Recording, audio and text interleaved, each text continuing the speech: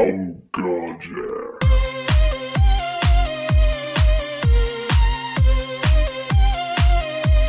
Welcome to an emergency episode of the Between Buckets podcast. My name is Lucas Pearce, and as always, I'm joined by my good friend Patrick Cross. And Patrick, what a day it's been. Sure has been, Lucas. We've got a major storyline emerging with the Zion Williamson injury. A lot of factors at play here, and it's an interesting start to the season before it's even begun. It was an incredibly just shocking thing to wake up to. My mind just went straight through all the possibilities for the Pelicans now, how it changes the Western Conference, and obviously the Rookie of the Year conversation. But before we get into that, let's hear from a quick plug. If, like Lucas and myself, you enjoy a side dish of written analysis to go with the main meal, which is this podcast, then you should head to betweenbuckets.com. On the site, you'll find feature articles looking at topics such as Giannis's MVP defense, a critical year for Ben Simmons, and our top 25 player rankings heading into the 2019-20 season. Be sure to check it out, as there are some contentious names challenging conventional wisdom and some familiar faces in declining places. Also, be sure to follow Between Buckets on Facebook, Instagram, and Twitter for more updates and analysis. Back to the pod. So, Patrick, about 5 hours ago, Adrian Wojnarowski of ESPN reported that Zion Williamson underwent successful lateral meniscus surgery and is expected to return in 6 to 8 weeks. It's a major news story and the first major Woj bomb for this season, because 6 to 8 weeks roughly equates to about 20 to 30 games. And if you're like me and you expect New Orleans to be conservative with their prize number one pick, you're probably looking at that around that 8-week marks, which would probably lead us into Christmas, which is about 30 games. And that's a significant chunk of the season and a significant roadblock in Zion's path already before it's even begun. Oh, absolutely. And I think the most shocking aspect of it is, one, his age. He's 19, and two, the way that his body obviously is designed and the explosiveness that comes with it. The thought of him not being able to tap into that is a terrifying one. And obviously, the nature of this repair isn't really something that we should immediately be alarmed by in most cases. If we look at Russell Westbrook, Derrick Rose, they've both, I guess, in the last 5 years had meniscus repairs, and their explosiveness, particularly Russell Westbrook's, has certainly remained intact. Yeah. What bothers me is the weight and the size of Zion, and I think there's definitely a discrepancy between him and Russell Westbrook. Just the wear and tear on his knees at an already young age is quite a disconcerting thing to think about. Yeah, I think that's what makes this a bigger story. It's not just that the number one pick's out for 6 to 8 weeks, which is a reasonable sized story, but I think what makes it a bigger one is because of that implication for Zion in particular. I mean, at 285 pounds, which is 129 kilos, on a 6'6" frame, there has been speculation that the weight is going to be a bit of an issue in terms of injury. And for that to be realised before the season's even begun and already has a knee injury, that's why I think this issue is bigger than it seems on paper on first glance, because of the history that we've had of guys, especially athletic guys, like you mentioned, Derrick Rose and Russell Westbrook, having knee repairs like this, similar early in their careers, and that has gone on to affect them in the future. If we see something similar with Zion Williamson, especially at his weight and size, it's going to alter, it puts a question mark on the rest of his career and what that might look like now. Definitely, and because it is a 6 to 8 week return, the surgery is that seems from my experiences to be a trimming of the meniscus. And whilst that makes the timetable so much more quicker, the longevity in his career is definitely now at risk because he has less meniscus. So every jump, every run accumulated over the body of his career may in fact expedite his decline. And whilst, again, let's not get too carried away in dramatizing this surgery. For all we know, with modern technology and his body, everyone's different. It may not eventuate like that. But just the idea of that is, it's really changed in some ways, my excitement for the Pelicans this season. Yeah, it's definitely possible that, this injury is a one-off. It's an aberration. It's just unlucky timing, so early in his career, and he could absolutely bounce back towards the end of the season and finish strong and have a good year. And even his career could be fine going forward, but I just think there was already doubt as to the viability of his body. And now, for an injury like this to occur so early in his career, before the regular season even begun, it's just going to put a question mark over him for the next, for the foreseeable future, really. I mean, it's going to be a big topic of conversation in years to come, even if he does finish out this season strong. How long his body is going to last for. Is he going to be a guy that's going to play 15, 20 years in the league? Or is this just going to be a one-off issue and it's going to be fine going forward? It'll be a really emerging and evolving story over time. Without getting too sidetracked, I think 15 to 20 years was never something I ascribed to Zion just because of his skill set. Once that athleticism fades, I don't know if he'll ever become a shooter, and that his size may render him, a little bit ineffective later on in his career. But back to the point, I think his recovery is also a huge issue. When someone has that much muscle mass and such a rare and unique athletic frame, maintaining his conditioning during his rehabilitation is going to be a very interesting challenge. And I think based off other injuries like Derrick Rose's or Joel Embiid's or players with varying sizes and body shapes, it really can affect the timetable.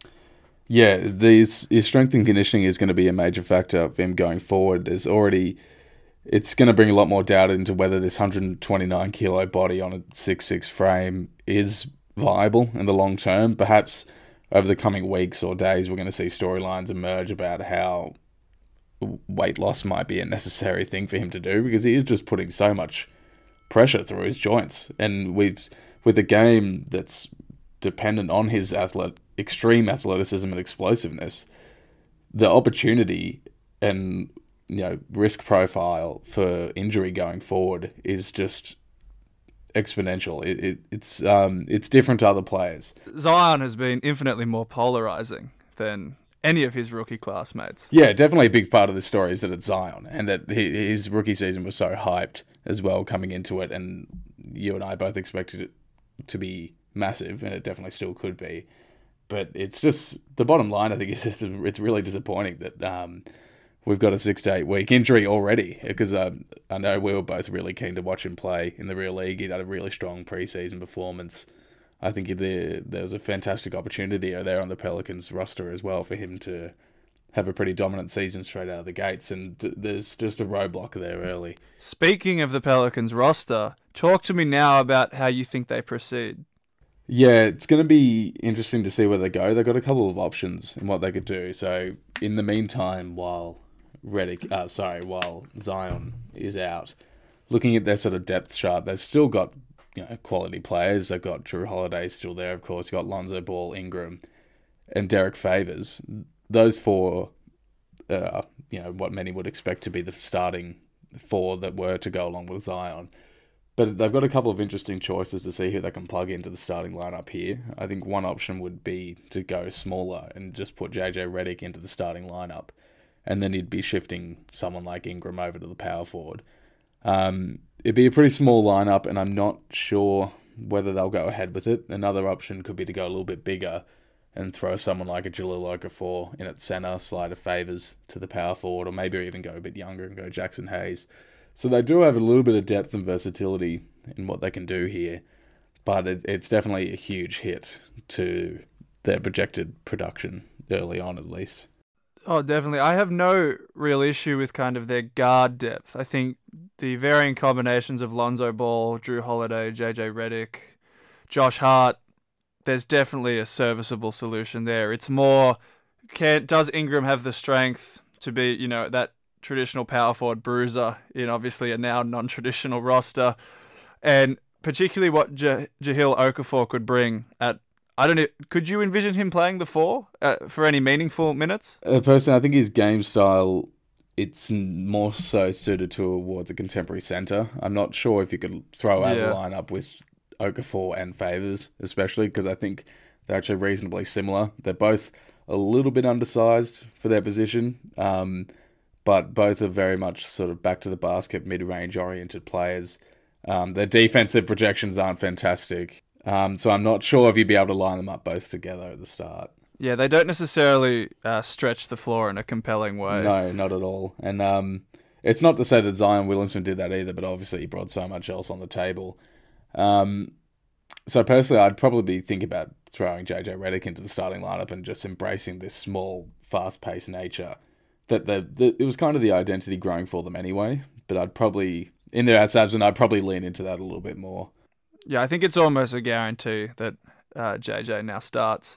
Yeah, it's just that veteran presence as well. It's well documented that he's made the playoffs every year of his career so far. I'm not going to project that streak to continue, especially in the wake of this injury. But I think they've got a serviceable and clear veteran option off the bench there. I'd slide him in there. I'd throw Ingram in at 4. I know he's undersized, especially in terms of strength, but I think in today's NBA you should be able to get away with it. Last question before we take a break. Do you think... how many wins do you think this injury now costs them?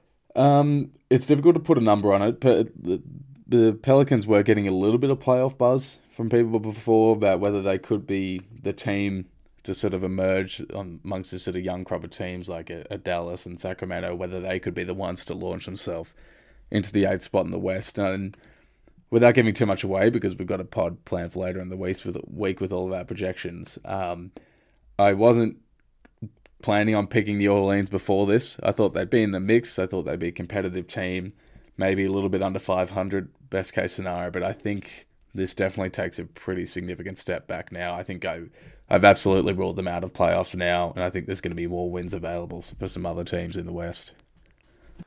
So if you're saying a little bit below 500, and that was best case scenario with Zion healthy, do you think now to this 20 to 30 game stretch, they're going to start the season off quite poorly? I'd say so. And it speaks to how good Zion is, that he's a rookie who hasn't played a single game in the NBA, but with him being out 6 to 8 weeks, it's changing the course of a seemingly competitive franchise already. So across this game, I'd expect them to hover like a fair bit below the 500 mark now, to be honest. Even with him, I'd say they'd sort of be around that mark. No, I agree. We're going to take a quick break.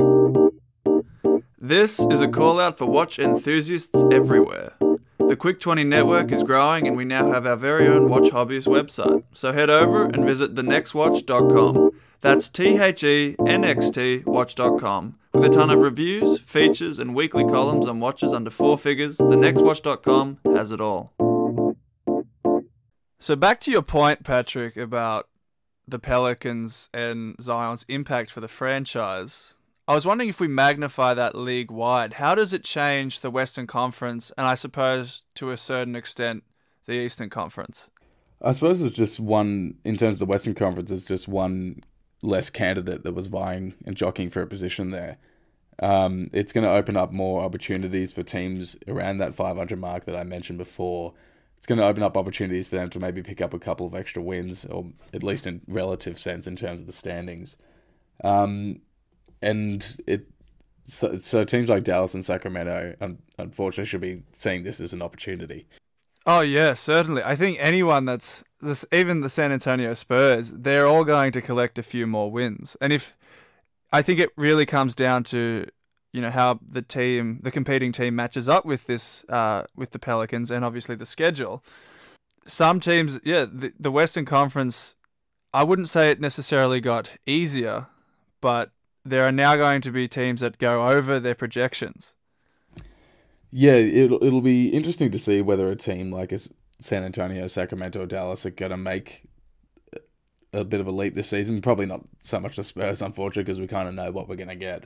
But at least with Dallas and Sacramento, there's been a little bit of hype building around them of what they could be. Their ceilings are both a bit higher than what they were last year, of course.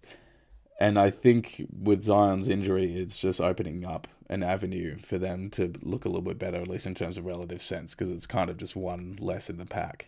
Oh, absolutely. And if we look at kind of who they're going to be playing up against, over this immediate stretch. They've got their Western Conference rivals in the Mavericks actually in October. Then they're very West heavy. The Thunder versus them on the 3rd of November. The Clippers, the Warriors all come soon after. They're very, very much oriented in the West in this opening 1 to 2 months. And that could be critical if there is like an environment where, say, with Zion's back for about 50 games and they make a push for that 8 seed.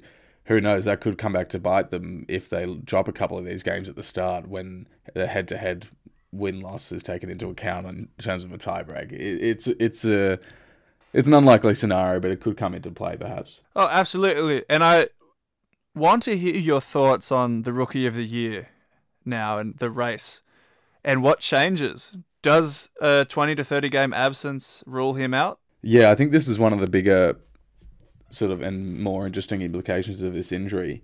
I'm going to work off the assumption that he's missing about 30 games because I just think the Pelicans are going to be conservative with this one, especially if they get off to a bit of a rough start in terms of wins-loss and they sort of behind the pack there. In terms of Rookie of the Year, I'm not going to rule him out just yet. I think Zion Williamson was and probably still is a clear favourite for the award. And I think the gap between him and the second, third, fourth option was huge. And I think if Zion can play around 50 games, if he can end the season strong, there might be a bit of momentum and maybe even a little bit of recency bias towards the end of the season where this first sort of month or two stretch can kind of be forgotten in voters' minds a little bit. Oh, it's absolutely possible, particularly if you look at Joel Embiid. I know you've talked about this previously. He generated phenomenal noise and he played, less than 35 games in his official rookie season. Yeah, and although he didn't end up winning that award, he definitely made that a conversation. Malcolm Brogdon, of course, pipped him in the end. But I think if Embiid can make it at least a conversation in 30 games, if Zion and this sort of the expectations that we had of him, if he can live up to them in that 50 games or so, and I think it'll be enough to put him in the mix at the very least. And obviously it'll very much depend on how other rookies are going to fare as well. I think many, myself and I believe yourself included, are going to look to Ja Morant as really in a much more of a pole position now with this injury. Oh, absolutely. The window for him to capitalise is now fully open. And he has a team that's perfectly going to buy into him exploring high usage rates and lots of stat padding. Yeah, and I mentioned earlier on a podcast, my dark horse pick was Tyler Hero. And I'm not saying that he's necessarily my favourite now that Zion's out. If I was a betting man and had to put money on it, I'd probably actually still stick with Zion. But I think it doesn't just open up the door of someone like Ja Morant. We could see somebody unexpected like that. His chances, for example, are certainly boosted as well. Oh, for sure. And with the first game of the season really starting off with the Pelicans versus Raptors and what was envisioned to be kind of Zion's moment, and there almost was this feel of this handing over the torch almost. How do you think NBA, League Pass, ESPN, all providers... They'd certainly be... They're one of the biggest losers in this outcome as well, obviously, apart from Zion and the Pelicans, naturally. But we saw that the Pelicans had a major leap in terms of their, American nationally televised games. They were given the opening, the curtain opener tomorrow versus the Raptors at their ring ceremony. And although obviously the night will be about celebrating the Raptors and then receiving their rings, I think the biggest question mark or most interesting point in terms of the on-court matchup was definitely Zion's debut.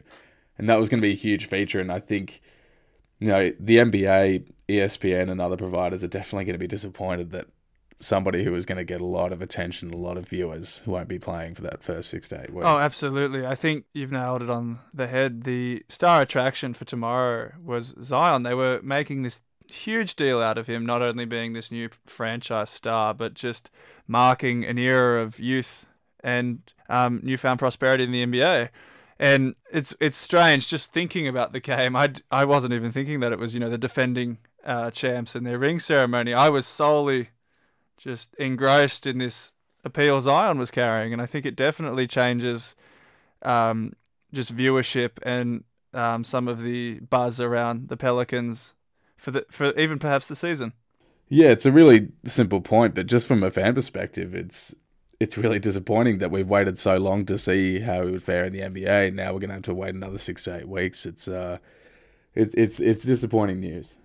And outside of the Toronto Raptors fan base, I mean, yeah, was anyone else not solely just thinking about the show he was going to put on for us tomorrow? Yeah, look, ask anyone outside of Canada, and it probably was Zion's game, and they forgot that the Raptors won the championship just a few months ago.